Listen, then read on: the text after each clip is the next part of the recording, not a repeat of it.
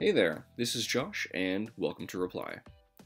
Reply is a sales engagement platform that automates communications across multiple channels, like personal emails, follow-ups, LinkedIn outreach, calls, tasks, SMS, and social touches, while a sales team can actually focus on what matters, closing the deals.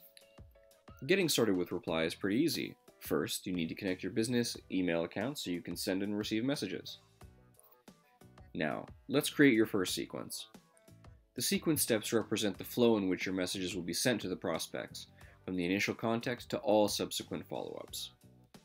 To do that, click on the New Sequence button. For this video guide, we'll create a sequence from scratch. From here, the Sequence Wizard will guide you through 5 steps that you need to complete in order to launch a new sequence.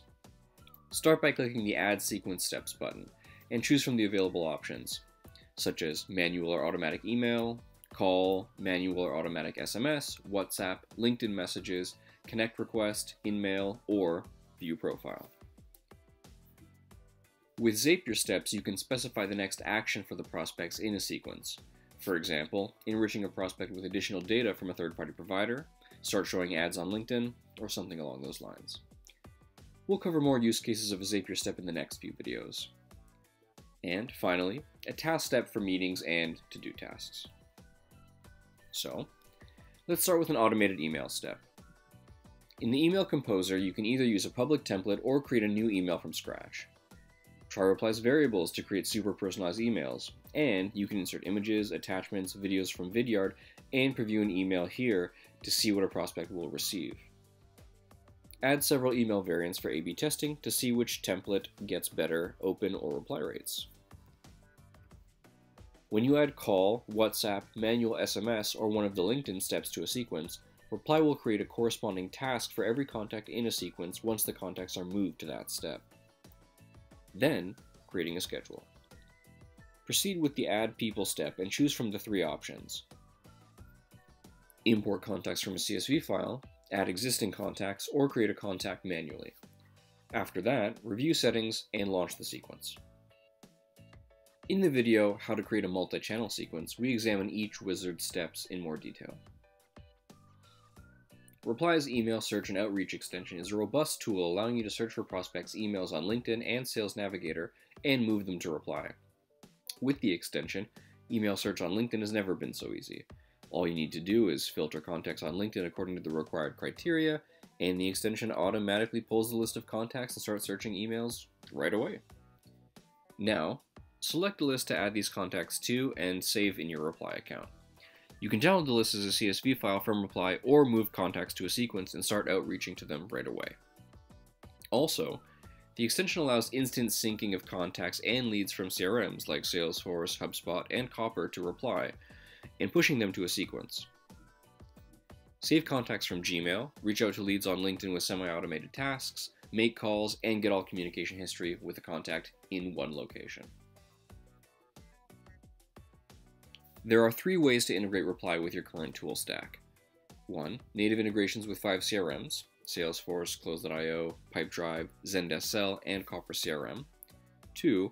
Integrations via Zapier to connect Reply to over 2,000 tools there. And 3. Integrations via Reply's API that covers over 40 integration methods. The stats page lets you monitor the overall performance of your sequences by certain metrics. You can check it out on the Stats tab of any sequence. This tab includes filters, where you can select dates to analyze performance for a particular period of time, key metrics and graphs that reflect the sequence's performance for each prospect, the total number of people contacted, opened, replied, etc., regardless of the number of emails sent to each prospect, and a detailed views section, where you see the sequence statistics based on steps like open and reply rates, responses, marked interested, and performance of every email variant in your A/B tests. Now, let's configure your Reply account. For this, go to the Settings page. On the Account tab, you can edit your personal info, including full name, company, phone number, password, and even add a picture that will be visible to your team members. On the Plans and Billings tab, you can manage, upgrade, or downgrade your plan to see your subscription limits, including the number of unique contacts that you have already contacted. You can also pay for calls here. On the Emails tab, you can access and manage your email settings, including email safety, email notifications, inbox, and time zones. If you navigate to the Email Accounts tab, you can manage your email accounts connected within Reply. The Schedules tab allows you to create and manage schedules for sending emails within your sequences. The API Key tab contains the API key for your Reply account. The Branded Links tab is where you can enable click tracking and use an opt-out link in your emails. Setting up custom tracking URLs allows you to replace Reply's default domains with your own domain. And finally, on the Beta tab, you can enable access to the latest Reply features. If you have any questions, please feel free to reach out to us via support@reply.io, and thank you very much.